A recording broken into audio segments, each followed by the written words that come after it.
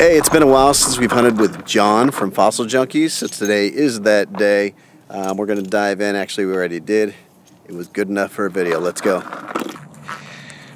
All right, let's do this.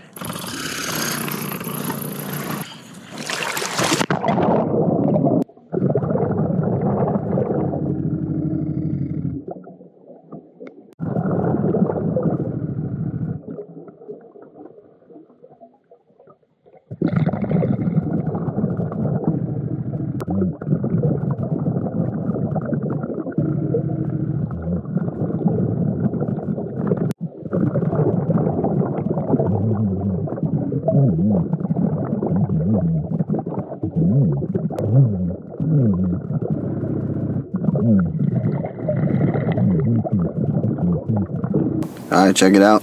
We got quite a few tigers on this trip. That's not something that I've ever really found a lot of. The colors are pretty cool. Got a little green there, a little lightning strike.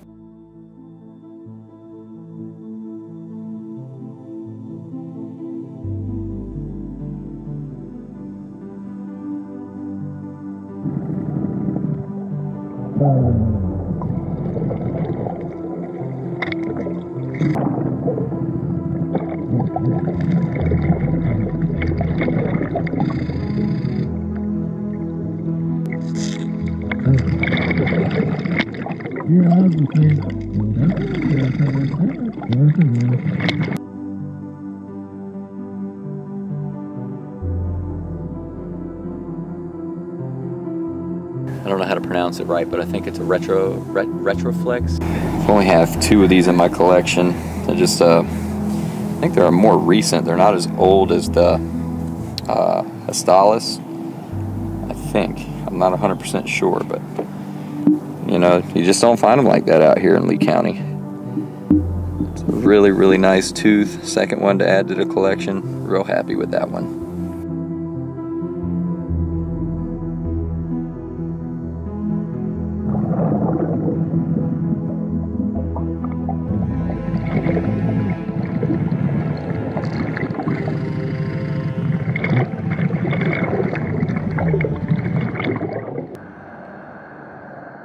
There's good teeth. There's good teeth. You try it out. You coming? You just record that gator? He's beelining straight to you. Yay!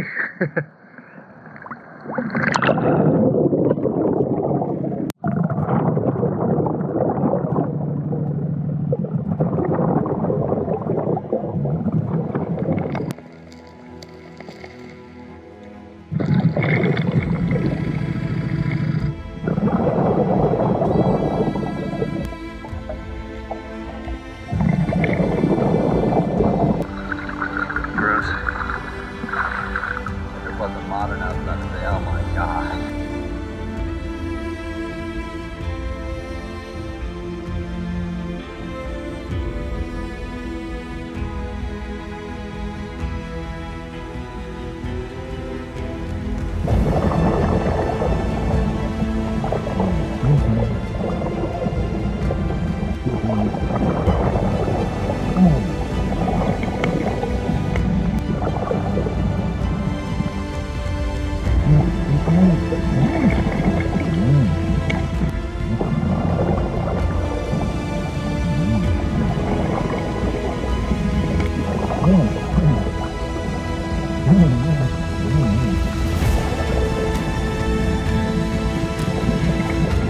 Yeah, that's a pretty one.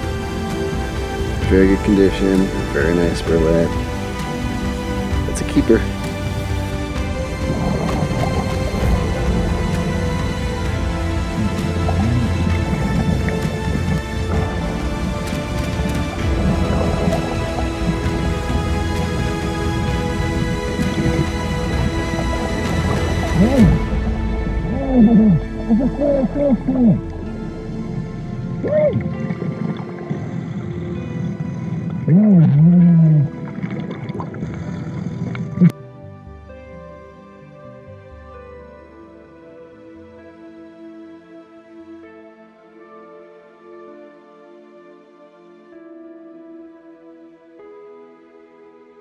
I was so excited I forgot to turn the audio on. But this is a sloth claw. They would actually, it's pretty incredible just how huge these things are. And they can be, like this big? Does that seem about right?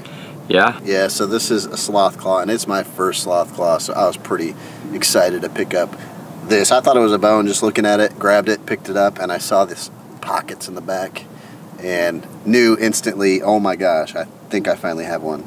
And that is a very nice sloth claw. And you found something, John, that might be associated?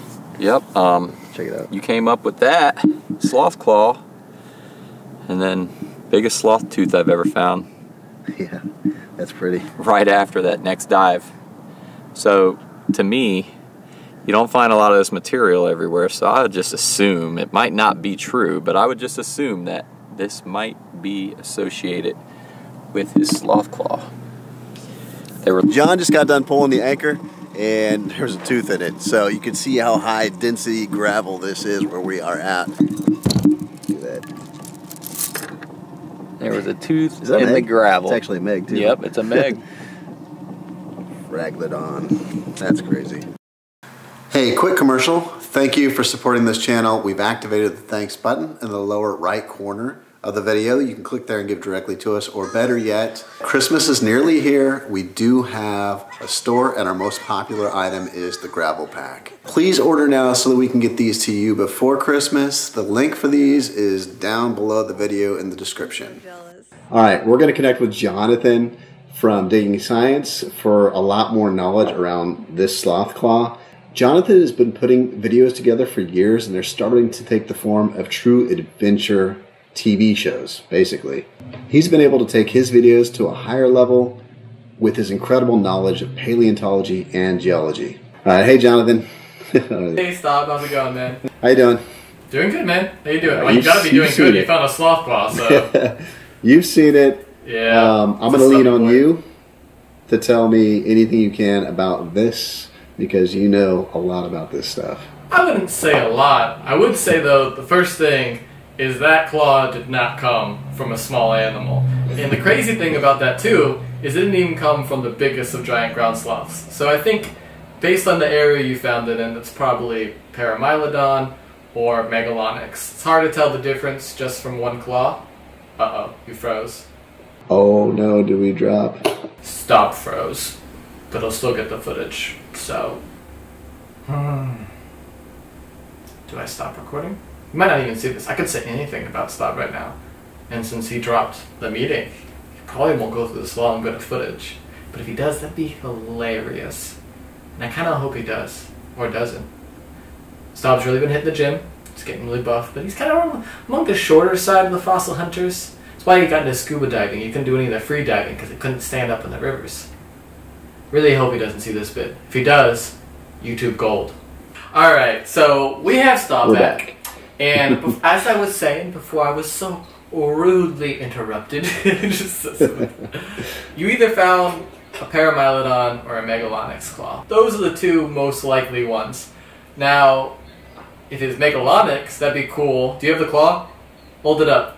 So this claw, if it is Megalonyx, was actually found by Thomas Jefferson. Not this one specifically, obviously, but he thought it belonged to an extinct lion. It wasn't until sometime later they figured out it was a ground sloth claw, but it is a cool little piece of history. Now, the size of this claw isn't the whole size of the digit, if you could believe it. First of all, it represents this tiny little bit of the finger to us. And they would have had the same nail sheathing that would be, let's do this whole fish game. Get your claw out. And let's see, put your hand in front of the tip. Now start moving your hand away. Now stop. So that's probably about the full size of the actual claw with the nail sheathing, which is just wild when you think about it. Got it. So we go over it like this right here. Yep. And what is it, 6 inches, your claw? Man, I don't remember what it was, but yeah, it looks like about 6 inches. I don't know the exact measurement. So what's crazy is Rhemotherium, which is the largest ground sloth we have in Florida and in North America in general. The biggest claw they ever found from that was found in Ruskin, Florida, and it was 2 feet long. So as crazy as that claw is, there's even bigger animals than that bad boy. So with the sheathing, it would be even longer, 3+. Yeah, the sheathing would be like 3 feet long, which is just Can insane imagine a creature for like that. digit. Well, it's a specialized digit, right? They didn't evolve to be big just because it was cool. It evolved because they were able to reach out from the ground, grab branches from up high, and bring them down to it themselves. So they're basically, you ever played that claw game at like a Walmart, and you grab stuff and bring it up? The claw, like you can basically that was what the claws were evolved to do. They would go up, grab, bring it down, and eat it. Kind of like a giraffe neck, but for your hands. All right, so I think you proved my point, though, even though you're being modest about it, that you know a lot about these things, and that's what makes your videos so great. Stop shaking your head. Anyway. You know as much as anybody. The more you learn about paleontology, the more you learn you don't know. And that's why it's such a cool thing to get into. Yeah. So tell me more, really, about what you guys are doing. You moved out of Florida. What's going on? What should we expect? Yeah, we're living in Savannah, Georgia. We just bought a house. We're planning... Yeah, thank you. I'm working a full-time job right now as a geophysicist. Got to pay them bills. But we're able to buy more equipment, replace our camera, get new lenses. And the plan is to do that for a while and slowly position myself where I could do digging science full-time. So we're trying to build up our assets, and I've got a YouTube studio. Our new house has a 400-foot workshop in the back. It's got no walls right now on the inside, but we're going to turn that into a YouTube studio, try to make more educational content, and then add that education side even more to our regular adventure videos. So hey, that's perfect. Yeah, and we've got our new boat, the 1444, that we can take out in open water, and we're just really excited for what the future has to hold. A lot more fossil hunting in different places, hopefully. Hey, people don't understand how things can go wrong. Hey, can you tell me, or tell them, I should say, about what just happened to you the last time you went out? Oh yeah, the last time I went out, I lost my entire dive helmet with all my dive lights and my GoPro. And the GoPro had footage from a really cool find that I'm still going to talk about later, so I'm not going to say that right now. So you might have to just go over and watch my YouTube channel. Who knows? But I lost all that, although I did get in contact with Big Blue, who provides my dive lights. Amazing lights, and they're hooking me back up. And so I can't wait to use those lights more in my videos and highlight how very useful. I know you use Big Blue lights too. Yeah. They're great. Consistently, that's really all I use, because the first ones I used would just shut off while I was diving. It's not very fun. No, but we got a lot to look forward to. It's going to be definitely a grind, especially working full time, but it'll hopefully put us in a position where we get to make better videos more often in the future. So, got a lot to look forward to. Great. Well, I appreciate you dropping in. Of course. I think I'll go ahead and close out this video, but for those of you who have not checked out his videos, you're way behind the ball on this. Check out Digging Science. They're just getting better and better, and they're really turning into almost, I would call it a TV show, and I think that might be the future of all this.